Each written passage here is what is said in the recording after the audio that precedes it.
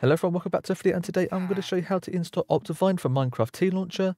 Now this is going to be for the newest version of Minecraft, which is 1.21.4, and it is actually very easy to do. Now quickly, if you do enjoy this video, be sure to leave a like, hit that subscribe button as well if you are new to this channel. But let's get straight into the video. So the first thing you're going to want to do is click on the link in the description down below, and this will take you over to OptiFine.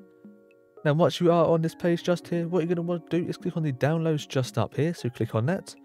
Then from here, we're going to see the Minecraft 1.21.4, and from here what we're going to want to do is click on the preview versions, click on that, and right here we can see the new OptiFine just here, and this is currently the latest release at the moment. But when you see this video, there might be a few more in here, and if there is a few new ones in here, just make sure you always select the top one, as the top one is always the newest version just here.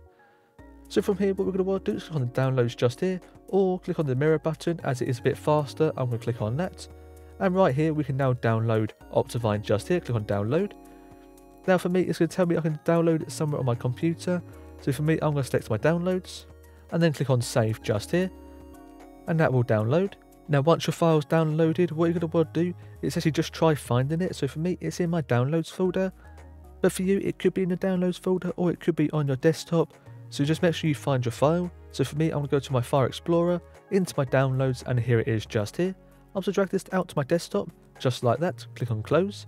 Now with this file just here, what we're going to want to do is make sure that we do have the coffee mug in it. Now if we do not have the coffee mug in here, we need to download Java. Now I will leave a video in the description down below and also on the screen as well on how to get Java. And this is required on actually to get OptiFine installed. So make sure you do watch that video to get Java. And if you do have Java installed and still can't see the coffee mug, what you're going to want to do is right click on this file, hover open with, and over here we can see Java just here, so make sure you click on that. And what this will do is actually load up the OptiFine installer, and from here make sure that it has your .minecraft just here. Now if you can't see your .minecraft just here, what you're going to want to do is click on the three little dots just here and actually locate your .minecraft. Now if you can't find your .minecraft folder, let me know in the comments below and I'll be able to help you out in there. But if it does have your .minecraft there, click on the install button just over here and that will install. It won't take that long at all. As you can see, it is now done. Click on OK. I'm going to get rid of this file just now, we don't need that one no more. And now what we're going to want to do is load up your Tlauncher or your Minecraft launcher. So for me, I've only got a Minecraft launcher, I do not have the Tlauncher, but it's actually very similar.